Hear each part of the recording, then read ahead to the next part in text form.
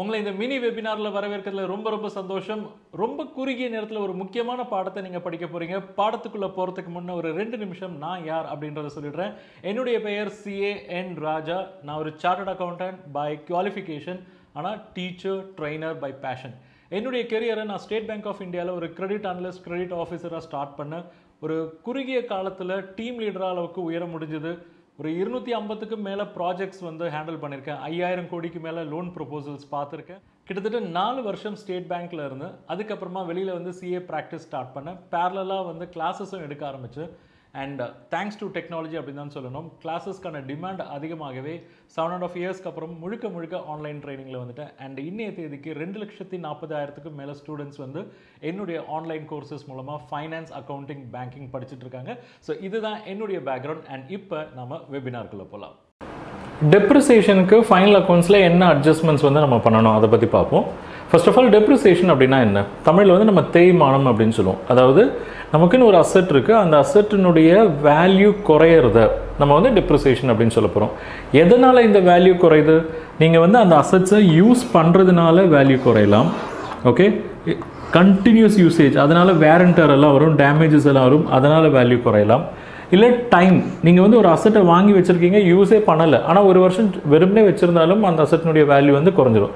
சின்ன எக்ஸாம்பிள், நீங்கள் இன்றைக்கி ஒரு கார் வாங்குங்க, ஒரு வருஷம் ஓட்டாமே வச்சுருங்க, 1 இயர் கழிச்சு அந்த காரை விற்கிறப்ப இன்றைக்கி வாங்கின விலைக்கு உங்களால் 1 இயர் கழிச்சு விற்க முடியாது, ஏன்னா டைம் ஃபேக்டர் வருதுனால. அடுத்தது அப்சல்யூஷன்ஸ், அப்புறம் டெக்னாலஜிக்கல் இஷ்யூஸ் அதெல்லாம் இருக்குது. ஸோ அந்த ப்ராடக்ட் நீங்கள் இன்றைக்கி வாங்கின ப்ராடக்ட்டு ரொம்ப சூப்பர் ப்ராடக்டாக இருக்கும், பட் ஆஃப்டர் 1 இயர் அந்த ப்ராடக்ட் மார்க்கெட்டில் வாங்குறதுக்கு யாருமே தயாராக இருக்க மாட்டாங்க. ஸோ அந்த மாதிரி பல ரீசன்ஸ்னால நம்ம டெப்ரிசியேஷன் அரைவ் பண்ணுறோம். அதாவது பல ரீசன்ஸ்னால அசெட்டினுடைய வேல்யூ குறையுது. அந்த ரிடக்ஷன் இன் வேல்யூவை நம்ம டெப்ரிசியேஷன் அப்படின்னு சொல்கிறோம். ஆனால் டெப்ரிசியேஷனுக்கு இன்னொரு ரேஷனலும் இருக்குது. எதுக்காக நம்ம டெப்ரிசியேஷன் ப்ரொவைட் பண்ணணும்? ஏன்னா நம்ம அசெட்டை வாங்கிட்டு, ஒரு அசெட் வாங்குறப்ப நம்ம ப்ராஃபிட் அண்ட் லாஸ் அக்கௌண்ட்டுக்குள்ளே கொண்டு போகிறது கிடையாது. அதை என்ன பண்ணுறோம், டைரெக்டாக பேலன்ஸ் ஷீட்டுக்கு கொண்டு போயிடுறோம். ஓகே, ப்ராஃபிட் அண்ட் லாஸ் அக்கௌண்ட்டுக்குள்ளே நீங்கள் கொண்டு வந்தீங்கன்னா எக்ஸ்பென்ஸாக மாறும். எக்ஸ்பென்ஸாக மாறுச்சு அப்படின்னா என்னாகும், ப்ராஃபிட் குறையும். ஆனால் நம்ம அசெட் வாங்குறப்ப இந்த மாதிரி எதுவுமே பண்ணாமல் டைரெக்டாக பேலன்ஸ் ஷீட்டில் கொண்டு போய் வச்சுடுறோம். அப்போ அந்த அசெட்ஸ் எல்லாம் நீங்கள் யூஸ் பண்ணி நீங்கள் ப்ராடக்ட்ஸ் ப்ரொடியூஸ் பண்ணுறீங்க, சேல்ஸ் பண்ணுறீங்க. அப்போ இங்கே என்ன ஆகுது அப்படின்னா, அந்த அசெட்டை யூஸ் பண்ணி தான் நீங்கள் ஆக்சுவலாக பிஸ்னஸே பண்ணுறீங்க. ஆனால் அந்த அசெட்டை யூஸ் பண்ணுறப்ப அந்த அசெட்டினுடைய வேல்யூ குறையிறத நீங்கள் எங்கேயுமே அக்கௌண்ட் பண்ணுறது கிடையாது. ஸோ அதனால் நீங்கள் கேல்குலேட் பண்ணுற ப்ராஃபிட் ஒரு ஃபேரான ப்ராஃபிட்டான்னு கேட்டால் கிடையாது. ஓகே, அதனால தான் டெப்ரிசியேஷனுடைய தேவை வருது. ஆக்சுவலாக அக்கௌண்டிங்கில் மேட்சிங் கான்செப்ட் அப்படின்னு ஒன்று இருக்குது. அந்த கான்செப்டில் என்ன சொல்கிறாங்க அப்படின்னா, உங்களுக்கு இன்கம் இருக்குது இல்லையா, அந்த இன்கம் ஏர்ன் பண்ணுறதுக்காக நீங்கள் என்னென்ன செலவெல்லாம் பண்ணியிருந்தீங்களோ அது எல்லாமே மேட்ச் பண்ணி ஆகணும். அதுதான் மேட்சிங் கான்செப்டினுடைய ரூல். ஓகே, ஸோ நீங்கள் ஒரு 100 ரூபாய் ஏர்ன் பண்ணிட்டீங்க அப்படின்னா, அந்த 100 ரூபாய் ஏர்ன் பண்ணுறதுக்கு நீங்கள் என்னென்னலாம் செலவு பண்ணியிருக்கீங்களோ அது எல்லாமே ப்ரொவைட் பண்ணி ஆகணும். ப்ராப்ளம் அந்த 100 ரூபாய் ஏர்ன் பண்ணுறதுக்கு நீங்கள் ரா மெட்டீரியலில் செலவு பண்ணியிருப்பீங்க, லேபரில் செலவு பண்ணியிருப்பீங்க, பவரில் செலவு பண்ணியிருப்பீங்க, ஃப்ரைட்டில் செலவு பண்ணியிருப்பீங்க. இது எல்லாமே டைரெக்டாக உங்கள் கையை விட்டு பணம் போகிறதுனால தெரியறது, அதெல்லாம் நீங்கள் அக்கௌண்ட் பண்ணிவிடுவீங்க. ஆனால் இந்த 100 ரூபாவை ஏர்ன் பண்ணுறதுக்கு நீங்கள் உங்களுடைய அசெட்டை எஃபெக்டிவாக யூட்டிலைஸ் பண்ணியிருப்பீங்க. அதனால் அசெட்டில் வேர் அண்ட் டேர் வரலாம், அசெட்டினுடைய வேல்யூ குறையலாம். ஒரு 4 வருஷம் 5 வருஷம் கழிச்சு நீங்கள் அசெட்டையே மாற்ற வேண்டிய நிலை ஏற்படலாம். ஓகே, ஸோ அசெட்டினுடைய இந்த வேல்யூ குறைஞ்சிக்கிட்டே இருக்கிறத நம்ம ரெக்கக்னைஸ் பண்ணாமல் விட்டுருவோம். ஏன் விட்டுருவோம் அப்படின்னா, அது அங்கே பணம் வெளியில் போகல. நீங்கள் ரா மெட்டீரியல் வாங்குறப்ப பணம் வெளியில் போகுது, லேபர் பேமெண்ட்டில் போகிறது, ஃப்ரைட்டில் போகிறது. ஓகே, ஸோ அந்த எல்லா கேசஸ்லேயும் பணம் வெளியில் போகுது. ஆனால் நீங்கள் அசெட் யூட்டிலைஸ் பண்ணுறீங்க இல்லையா, அந்த யூட்டிலைஸ் பண்ணுறீங்க அப்படின்றத டினோட் பண்ணுறதுக்கு பணம் வெளியில் போகிறதுக்கான ரெக்கார்ட்ஸ் எங்கேயுமே நமக்கு கிடையாது. அதனால் நம்ம அந்த அசெட் ரெக்கக்னைஸ் பண்ணாமே போயிடுவோம். ஆனால் அந்த மாதிரி நீங்கள் கண்டுபிடிக்கிற ப்ராஃபிட் ஒரு ஃபேரான ப்ராஃபிட்டாக இருக்காது. அதுக்காக தான் டெப்ரிசியேஷன்ற கான்செப்டை இன்ட்ரடியூஸ் பண்ணாங்க. நீங்கள் அக்கௌண்டிங்கில் இன்னும் இன்டெப்த்தாக போய் பார்க்குறப்ப இன்கம் டேக்ஸ் ஆக்ட்லையாக இருந்தாலும் சரி, இல்லை கம்பெனிஸ் ஆக்ட்லையாக இருந்தாலும் சரி, இல்லை அக்கௌண்டிங் ஸ்டாண்டர்ட்ஸ்லாம் எடுத்து பார்த்தாலும் சரி, டெப்ரிசியேஷனுக்கு ரொம்ப பெரிய லெவலில் இம்பார்ட்டன்ஸ் இருக்குது. ஸோ நீங்கள் டெப்ரிசியேஷனை ப்ரொவைட் பண்ணி அதுக்கப்புறமா அரைவ் பண்ணுற ப்ராஃபிட் தான் ஃபேரான ப்ராஃபிட்டாக இருக்கும், அதாவது ஒரு நியாயமான ப்ராஃபிட்டாக இருக்கும். Okay, right. ஸோ இந்த டெப்ரிசியேஷன் வந்து எல்லா அசெட்டுக்கும் வந்து நம்ம ப்ரொவைட் பண்ணிடுவோமான்னு கேட்டால் கிடையாது. டெப்ரிசியேஷன் வந்து நம்ம டெப்ரிஷியபிள் அசெட்ஸ்க்கு மட்டும்தான் ப்ரொவைட் பண்ணுவோம். ஓகே, டெப்ரிஷியபிள் அசெட்ஸ்னால் எந்தெந்த அசெட்டுக்கெல்லாம் அதனுடைய வேல்யூ குறையிறதுக்கான சாத்தியக்கூறுகள் அதிகமாக இருக்கோ அந்தந்த அசெட்ஸ்க்கு தான் வந்து நம்ம ப்ரொவைட் பண்ணுவோம்.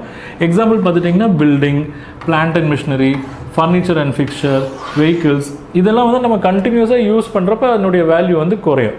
ஆனால் சில அசெட் வந்து அதனுடைய வேல்யூ வந்து குறையவே குறையாது, ரேதர் இன்க்ரீஸ் ஆகிட்டே இருக்கும். இப்போ லேண்ட் எடுத்துட்டிங்கன்னா அதனுடைய வேல்யூ வந்து இன்க்ரீஸ் ஆகிட்டே இருக்கும்.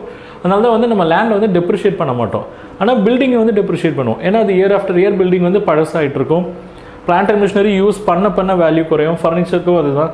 வெஹிக்கிள்ஸு வேர் அண்ட் டயர் எல்லாம் அதிகமாகிடும் நீங்கள் ரோட்டில் யூஸ் பண்ணுறதுனால. Okay, so depreciation is provided on டெப்ரிஷியபிள் asset. Okay, so இதை இன்னும் நல்லா புரிஞ்சுக்கிறதுக்கு இந்த எக்ஸாம்பிள் பாருங்கள்.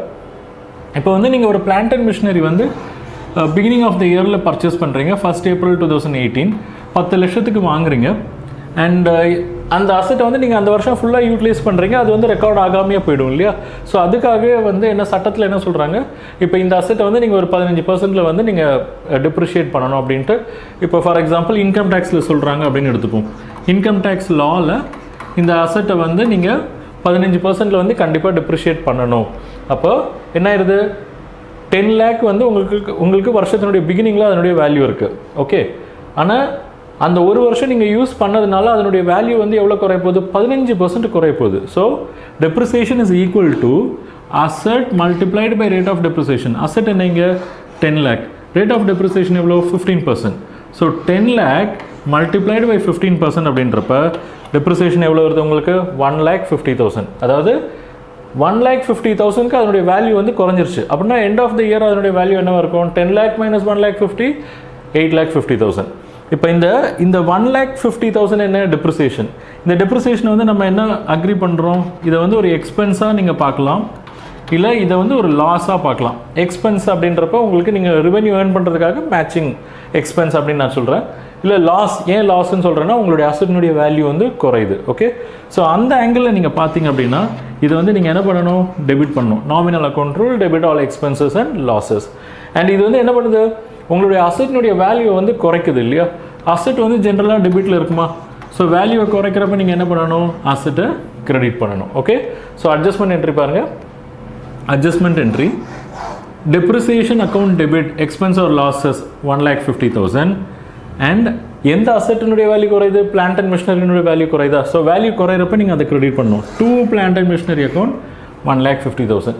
இதுதான் வந்து நம்ம பாஸ் பண்ணக்கூடிய அட்ஜஸ்ட்மெண்ட் என்ட்ரி. அடுத்தது நம்ம இந்த டெப்ரிசியேஷனை வந்து கொண்டு போய் ப்ராஃபிட் அண்ட் லாஸ் அக்கௌண்ட்டில் பார்க் பண்ணணும். டெபிட்டில் இருக்கா, ஸோ நீங்கள் வந்து ட்ரான்ஸ்ஃபர் பண்ணணும், என்ன பண்ணணும், கிரெடிட் பண்ணணும். அதாவது டெப்ரிசியேஷனை கிரெடிட் பண்ணிட்டு ப்ராஃபிட் அண்ட் லாஸ் அக்கௌண்ட்டை டெபிட் பண்ணணும். ஸோ பாருங்கள், transfer entry, profit and loss account debit 1,50,000 to depreciation account 1,50,000. So நம்ம ட்ரான்ஸ்ஃபர் என்ட்ரியும் பண்ணியாச்சு. அடுத்தது ஃபைனல் அக்கௌண்ட்ஸில் இதனுடைய ப்ரெசன்டேஷன் எப்படி இருக்குன்னு பாருங்கள். ஃபைனல் அக்கௌண்ட்ஸில் P&L டெபிட் சைடில் ஆல்ரெடி சொன்ன மாதிரி 2 டெப்ரிசியேஷன் அக்கௌண்ட் 1,50,000. ஸோ இதனுடைய இம்பாக்ட் என்ன, எக்ஸ்பென்ஸில் வந்து நீங்கள் 1,50,000 எழுதுறீங்க. ஸோ உங்களுடைய ப்ராஃபிட் வந்து அந்தளவுக்கு குறைஞ்சிருக்கும். ஆனால் இதில் முக்கியமான விஷயம், இந்த 1,50,000 பேரில் கேஷ் ஏதாவது வெளியில் போயிருக்கான்னு கேட்டால் நோ, கேஷ் எதுவும் வெளியில் போகலாம். ஆனால் ப்ராஃபிட் வந்து குறைய போகுது. அடுத்தது இதனுடைய கிராஸ் இம்பேக்ட் என்னவாக இருக்குன்னு பாருங்கள். பேலன்ஸ் ஷீட்டு, பேலன்ஸ் ஷீட்டில் என்ன பண்ண போகிறோம், அசெட் சைடில் ஆல்ரெடி நம்ம அந்த corresponding asset எழுதியிருப்போம். Plant and machinery, plant and machinery 10 lakhs. Okay, இதுதான் வந்து நமக்கு இருந்த இன்ஃபர்மேஷன். அதுலேருந்து நம்ம என்ன பண்ணுறோம், டெப்ரிசியேஷன் வந்து பேசிக்காக வந்து அசெட்டினுடைய வேல்யூவை குறைக்குதுன்னு சொன்னோம் இல்லையா? ஸோ மைனஸ் டெப்ரிசியேஷன் எவ்வளோ கேல்குலேட் பண்ணோம், 1,50,000. அப்போ 10 lakh minus 1,50,000, அசெட்டினுடைய வேல்யூ என்ன ஆயிடுச்சு, 8,50,000 ஆயிடுச்சு. 10 lakh இருந்தது 8,50,000 ஆயிடுச்சு. ஸோ 1,50,000 தான் டெப்ரிசியேஷன். ஸோ நம்ம அண்டர்ஸ்டாண்டிங்கோட மேட்ச் ஆகுதா, depreciation reduces is a reduction in value of asset, value of asset reduce ஆயிடுச்சு. ஓகே, இப்போ இந்த இடத்துல உங்களுக்கு ஒரு சின்ன ஒரு கன்ஃபியூஷன் வரலாம். ஏன்னா நான் அந்த ஷார்ட்கட் ரூலில் என்ன சொன்னேன், நீங்கள் அட்ஜஸ்ட்மெண்ட் ஐட்டம் எது ஆட் பண்ணுறீங்களோ அது வந்து உங்களுக்கு ஸ்ட்ரெயிட்டாக ட்ராவல் ஆகும் அப்படின்னு சொன்னேன் இல்லையா? ஸோ இங்கே வந்து நான் வெறுமனே டெப்ரிசியேஷன் எழுதுறேன் அப்படின்னா it is equal to I am adding something தான். ஓகே, நான் ஆட் பண்ணுறப்ப அது ஐடியலாக நேரால வரணும். ஓகே, இந்த கேஸில் ஆப்போசிட்டில் போயிடுச்சு, தப்பாக ரூல் ஒர்க் அவுட் ஆகலையா அப்படின்னு உங்களுக்கு சந்தேகம் வரலாம். இப்போயும் வந்து ரூல் ஆக்சுவலாக ஒர்க் அவுட் ஆகிட்டு தான் இருக்குது. அதாவது நீங்கள் நேராக கொண்டு வந்து இங்கே எழுதுறதும் இல்லை ஆப்போசிட்டில் கொண்டு போய் மைனஸ் சைனோட எழுதுறதும் ஒரே எஃபெக்ட் தான். ஓகே, நேராக கொண்டு வந்து இங்கே நீங்கள் ப்ளஸ்ஸாக எழுதுறதும் இல்லை ஆப்போசிட்டில் கொண்டு போய், அதாவது அசட்டில் கொண்டு போய் மைனஸில் எழுதுறதும் ஒரே எஃபெக்ட் தான். இங்கே வந்து நம்ம ஜென்ரலாக வந்து இந்த ப்ராக்டிஸ் தான் அடாப்ட் பண்ணுறோம். என்ன பண்ணுறோம், டெப்ரிசியேஷனை வந்து நம்ம என்ன பண்ணுவோம், இந்த கிராஸ் வேல்யூலேருந்து மைனஸ் பண்ணிவிட்டு நெட் வேல்யூ WDV அப்படின்னு சொல்லுவோம். இந்த நெட் வேல்யூவில் தான் வந்து ஜென்ரலாக காட்டுவோம். ஓகே, ஸோ நீங்கள் இந்த அப்ரோச்சை இப்போ அடாப்ட் பண்ணுங்கள். இப்போ ப்ராக்டிஸில் வரப்போ வந்து நீங்கள் இதையும் பார்க்குறதுக்கு சான்சஸ் இருக்குது. என்னென்னா, வெறும்னே அசட் மட்டும் இங்கே காமிச்சிட்டு லைபிலிட்டி சைடில் ப்ரொவிஷன் ஃபார் டெப்ரிசியேஷன் அப்படின்னும் காட்டுவாங்க. ஸோ அப்போ வந்து என்ன ஆகிடும், இந்த ஷார்ட்கட் வந்து உங்களுக்கு கரெக்டாக ஒர்க் அவுட் ஆகும். ஆக்சுவலாக இப்போயும் வந்து ஷார்ட்கட் ஒர்க்கிங்கில் தான் இருக்குது. இங்கே நீங்கள் ப்ளஸ்ஸாக காட்டுறதும் ஒன்று தான், அதே ஐட்டமே இங்கே மைனஸாக காட்டுறதும் ஒன்று தான். ஸோ அப்படி தான் இங்கே நம்ம ப்ரெசென்ட் பண்ணியிருக்கோம். ஓகே, ஸோ இந்த டெப்ரிசியேஷன் ஐட்டம் மட்டும் இந்த ஒரு ஆங்கிளில் நீங்கள் அண்டர்ஸ்டாண்ட் பண்ணிக்கோங்க. ஏன்னா இதுதான் வந்து ஜென்ரலி அக்செப்டட் மாடல். அதாவது எல்லாருமே வந்து இந்த மாடலில் தான் ப்ரெசென்ட் பண்ணிகிட்ருக்காங்க. ஆனால் இப்படியும் ப்ரெசென்ட் பண்ணலாம். அதாவது நீங்கள் எப்படி ப்ரெசென்ட் பண்ணாலும் உங்களுக்கு இந்த ரூல் சாட்டிஸ்ஃபை ஆகிடும். இப்படி ப்ரெசென்ட் பண்ணுறதுனாலையும் வந்து தப்பு இல்லை. இது வந்து generally accepted model. Okay, so இப்படி தான் வந்து நம்ம டெப்ரிசியேஷனுக்கு ஃபைனல் அக்கௌண்ட்ஸில் எஃபெக்ட் தரும். மினி வெபினார் முடிஞ்சிருச்சு. உங்களுடைய லேர்னிங் எக்ஸ்பீரியன்ஸ் எப்படி இருக்கு? பல்பான் மொமெண்டா? பல்பான் மொமெண்ட் அப்படின்னா பல்பான் அப்படின்னு கமெண்ட் பண்ணுங்க. அதாவது உங்களுக்கு தெளிவு பிறந்தது. இந்த மாதிரி ஃபைனான்ஷியல் அண்ட் கிரெடிட் அனாலிசிஸில் இன்னும் இன்டெப்த்தாக நீங்கள் தமிழில் படிக்கணும், தமிழில் புரிஞ்சிக்கணும் அப்படின்னு நினைக்கிறீங்களா? உங்களுக்காகவே தமிழில் ஃபைனான்ஸ் அண்ட் கிரெடிட் அனாலிசிஸ் சீரியஸில் நிறைய கோர்சஸ் பப்ளிஷ் பண்ணியிருக்கேன். அண்ட் உங்களுடைய பெர்மிஷனோட இதோ அந்த கோர்சஸை நான் இன்ட்ரடியூஸ் பண்ணுறேன். Financial and credit analysis mastery course தமிழில். நான் தமிழில் பப்ளிஷ் பண்ணியிருக்கிற ஃபைனான்ஷியல் அண்ட் கிரெடிட் அனாலிசிஸ் கோர்சஸை உங்களுக்கு இந்த பேக்கேஜ் மூலமாக வழங்க போகிறேன். என்னென்ன கோர்சஸ் அப்படின்னு பார்த்துருவோம். கோர்ஸ் நம்பர் 1 வந்து பேசிக்ஸ் ஆஃப் கிரெடிட் அனாலிசிஸ். ஒவ்வொரு பேங்கினுடைய மெயின் பிஸ்னஸ் என்ன? லோன் கொடுக்கறது. அவங்க அந்த லோன் கொடுக்கறதுக்கு முன்னே அவங்க செய்யக்கூடிய அந்த அனாலிசிஸ் இருக்கு இல்லையா, அதுதான் வந்து கிரெடிட் அனாலிசிஸ். அதை இந்த கோர்ஸில் டீட்டெயிலாக சொல்லியிருக்கேன். ரெண்டாவது course financial ratio analysis. So ஒரு பிஸ்னஸ்க்கெல்லாம் லோன் கொடுக்கறதுக்கு முன்னே அந்த பிஸ்னஸை இன்டெப்த்தாக வந்து அனலைஸ் பண்ணணும், அவங்களுடைய ஃபைனான்ஷியல்ஸ் அனலைஸ் பண்ணணும். அதில் மிக முக்கியமான ரோல் வகிக்கிறது வந்து ஃபைனான்ஷியல் ரேஷியோ அனாலிசிஸ். பலவிதமான ரேஷியோஸ் இருக்கும். அதை எப்படி வந்து அண்டர்ஸ்டாண்ட் பண்ணுறது, எப்படி இவாலுவேட் பண்ணுறது, எப்படி இன்டர்பிரேட் பண்ணுறது, எப்படி டிசிஷன் எடுக்கிறது, அதை இந்த கோர்ஸில் சொல்லி கொடுத்துருக்கேன். மூணாவது கேஷ் ஃப்ளோ அனாலிசிஸ். ஒவ்வொரு பிஸ்னஸும் எப்படி வந்து கேஷ் ஜென்ரேட் பண்ணுறாங்க, எந்தெந்த ஆக்டிவிட்டியில் கேஷ் ஜென்ரேட் பண்ணுறாங்க, எங்கே அதை யூஸ் பண்ணுறாங்க, இதனால் அந்த பிஸ்னஸ்க்கு என்னென்ன சாதகமாக இருக்குது, பாதகமாக இருக்குது, அதை இந்த கோர்ஸில் சொல்லி கொடுத்துருக்கேன்.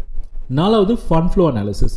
ஒரு பிஸ்னஸ் ஃபண்ட் அவங்க மொபிலைஸ் பண்ணுறாங்கன்னா என்ன மாதிரியான சோர்ஸ்லேருந்து மொபிலைஸ் பண்ணுறாங்க, அதை எப்படி யூட்டிலைஸ் பண்ணுறாங்க, அது ரொம்ப இம்பார்ட்டன்ட். அதில் தவறு செய்யக்கூடிய நிறைய பிஸ்னஸ் தான் வந்து சீக்கிரமாக வந்து கொலாப்ஸ் ஆகிடும். ஸோ அந்த மாதிரியான சென்சிட்டிவான மிக முக்கியமான விஷயங்கள் வந்து இந்த கோர்ஸில் வந்து நான் சொல்லி கொடுத்துருக்கேன். ஸோ உங்களுக்கு நான் இந்த பண்டிலில் கொடுக்க போகிறது இந்த 4 கோர்சஸ். அண்ட் இந்த 4 கோர்சஸ்னுடைய ஓவரால் ப்ரைஸ்ன்னு பார்த்துட்டிங்கன்னா கிட்டத்தட்ட 8,000 rupees. ஆனால் நீங்கள் இந்த வெபினார் அட்டன் பண்ணியிருக்கீங்க. ஸோ உங்களுக்காக ஒரு ஸ்பெஷல் ப்ரைஸ், உங்களுக்கு நான் தரப்போகிற ஆஃபர் ப்ரைஸ் 2,599. வெறும் 2,599 ரூபாய்க்கு உங்களுக்கு இந்த 4 கோர்சஸ் கிடைக்க போகுது. இந்த 4 கோர்சஸ் மட்டும் இல்லை, சில போனஸும் பிளான் பண்ணியிருக்கேன். Bonus course number 5 working capital management. எந்த ஒரு பிஸ்னஸுமே வந்து ஒர்க்கிங் கேபிட்டல் இல்லாமல் சக்ஸஸ்ஃபுல்லாக ரன் ஆக முடியாது. ஸோ ஒர்க்கிங் கேபிட்டல்னால் என்ன, அதனுடைய கான்செப்ட், அதனுடைய சைக்கிள், அதனுடைய அசஸ்மெண்ட், அந்த மாதிரியான விஷயங்களை இந்த கோர்ஸில் டீட்டெயில்டாக சொல்லி கொடுத்துருக்கேன். அண்ட் பேங்கர்ஸ் வந்து மெயினாக லெண்ட் பண்ணக்கூடிய ஏரியா வந்து working capital. Cash credit, over draft எல்லாமே வந்து ஒர்க்கிங் கேபிட்டலுக்கு தான் கொடுக்குறாங்க. அடுத்தது how to read balance sheet. இந்த கோர்ஸில் ஒரு ரியல் பேலன்ஸ் ஷீட்டை எடுத்து அதை வந்து லைன் பை லைன் வந்து எப்படி ரீட் பண்ணுறது, அதுலேருந்து எந்த மாதிரியான விஷயங்கள் வந்து நம்ம புரிஞ்சுக்கிறது, அதை டீட்டெயில்டாக சொல்லி கொடுத்துருக்கேன். அடுத்தது term loan appraisal and assessment. நிறைய பேங்க் எக்ஸிக்யூட்டிவ்ஸ்க்கு டேர்ம் லோன் அப்படின்னாலே வந்து ஒரு பயம் வந்துடும். ஏன் அப்படின்னா டேர்ம் லோன் வந்து இந்த ஒர்க்கிங் கேபிட்டல் மாதிரி இல்லாமல் ரொம்ப டெக்னிக்கலாக இருக்கும். நிறைய டெக்னிக்கல் விஷயங்கள், டெக்னிக்கல் அனாலிசிஸ், டெக்னிக்கல் பேராமீட்டர்ஸ் நிறைய இருக்கும். ஸோ அந்த ஒவ்வொரு விஷயத்தையும் ரொம்ப இன்டெப்த்தாக இந்த கோர்ஸில் சொல்லி கொடுத்துருக்கேன். அண்ட் 8வது நான் ஃபண்ட் பேஸ்ட் கிரெடிட் ஃபெசிலிட்டிஸ். அதாவது லெட்டர் ஆஃப் கிரெடிட் அப்படின்னா என்ன, பேங்க் கேரண்டினா என்ன, அதனுடைய கான்செப்ட், மீனிங், அதை எப்படி அசஸ் பண்ணுறது, அதில் இருக்கக்கூடிய முக்கியமான விஷயங்கள், அதை எல்லாமே இந்த கோர்ஸில் சொல்லி கொடுத்துருக்கேன். ஸோ ஆல்ரெடி நான் உங்களுக்கு 4 கோர்ஸ் ஆஃபர் பண்ணிட்டேன், கூட ஒரு 4 கோர்சஸ் போனஸாக தரப்போகிறேன். ஸோ 8 கோர்சஸ், அதனுடைய ஓவரால் வேல்யூ பார்த்துட்டிங்கன்னா கிட்டத்தட்ட 16,000. ஆனால் நான் உங்களுக்கு ஏற்கனவே ஆஃபர் பண்ண அதே ப்ரைஸ், அதாவது 2,599க்கு இந்த 8 கோர்ஸுமே கொடுக்க போகிறேன். அண்ட் போனஸ் இன்னும் முடியல. Course number 9 financial planning. இதுவும் உங்களுக்கு நான் போனஸாக கொடுக்க போகிறேன். இதுக்கும் ஃபைனான்ஷியல் அனாலிசிஸ்க்கும் சம்மந்தம் இருக்கான்னு கேட்டால் இல்லை. ஆனால் இந்த கோர்ஸ் யாரை ஃபோக்கஸ் பண்ணுதுன்னா உங்களை ஃபோக்கஸ் பண்ணுது. நீங்கள் ஒரு இண்டிவிஜுவல், உங்களுக்குன்னு ஒரு ஃபேமிலி இருக்குது, உங்களை நம்பி பலர் இருக்காங்க. ஸோ அவங்களுக்காக நீங்கள் என்ன மாதிரியான ஃபைனான்ஷியல் பிளானிங் பண்ணணும், உங்களுடைய ரிட்டையர்மெண்ட்டுக்கு நீங்கள் எப்படி பிளான் பண்ணணும், உங்களுடைய சில்ட்ரன் எஜுகேஷனுக்கு நீங்கள் எப்படி பிளான் பண்ணணும், என்ன மாதிரியான இன்சூரன்ஸ் கவரேஜ் எல்லாம் நீங்கள் எடுத்துக்கணும். ஏன்னா இந்த மாதிரியான விஷயங்கள் வந்து நமக்கு ஸ்கூல்லையோ காலேஜ்லேயோ எங்கேயுமே சொல்லி தந்ததில்லை. அண்ட் இதை பற்றி தெரிஞ்சவங்க நமக்கு இடையில வந்து ரொம்ப கம்மி. அண்ட் இதனால் நிறைய பேர் வந்து ஃபைனான்ஷியல் மிஸ்டேக்ஸ் வந்து பண்ணுறாங்க அண்ட் பெரிய ஃபைனான்ஷியல் ப்ராப்ளம்ஸில் போய் மாட்டிக்கிறாங்க. இந்த கோர்ஸ் உங்களை அதிலிருந்து காப்பாற்றும். அடுத்தது course number 10 basics of accounting. நிறைய பேங்க் எக்ஸிக்யூட்டிவ்ஸ் வந்து இந்த நான் ஃபினான்ஸ் பேக்ரவுண்ட்லேருந்து வரக்கூடியவங்களாக இருக்காங்க. சயின்ஸ் கிராஜுவேட்ஸ், இன்ஜினியர்ஸ், அவங்களுக்கெல்லாம் வந்து இந்த அக்கௌண்டிங் நாலேஜ் பேசிக்காக இல்லாததுனால பல ஏரியாஸில் வந்து கஷ்டப்படுறாங்க. ஸோ அவங்களுக்காக இந்த கோர்ஸையும் நான் இன்க்ளூட் பண்ணியிருக்கேன். ஸோ மொத்தமாக 10 கோர்சஸ், அதனுடைய ஓவரால் வேல்யூ வந்து க்ளோஸ் டு 20,000. ஆனால் உங்களுக்கு கிடைக்க போகிற ப்ரைஸ் 2,599 மட்டும்தான். ஸோ மறுபடியும் சொல்கிறேன், 10 கோர்ஸ், ஓவரால் வேல்யூ கிட்டத்தட்ட 20,000. அண்ட் இந்த கோர்ஸ்க்கு எல்லாமே நான் வந்து உங்களுக்கு லைஃப் டைம் ஆக்சஸ் கொடுக்க போகிறேன். எல்லாமே வந்து ப்ரீ ரெக்கார்டட் லெக்சர்ஸ். ஸோ எப்போ வேணாலும் நீங்கள் உங்களுடைய கன்வீனியன்ஸ் படி அதை ஆக்சஸ் பண்ணிக்கலாம். அண்ட் இந்த கோர்சஸை வந்து நீங்கள் மொபைல்லையும் டெஸ்க்டாப்லேயும் வந்து ஆக்சஸ் பண்ண முடியும். Overall value 20,000 around. ஆனால் உங்களுக்கு கிடைக்க போகிற ப்ரைஸ் எவ்வளோ? 2,599 மட்டும்தான். ஸோ இந்த ஆப்பர்ச்சுனிட்டி இந்த வெபினார் பார்க்குறவங்களுக்கு மட்டும்தான் கிடைக்கும். ஸோ இப்போவே இதை அவைல் பண்ணுங்கள். enroll now.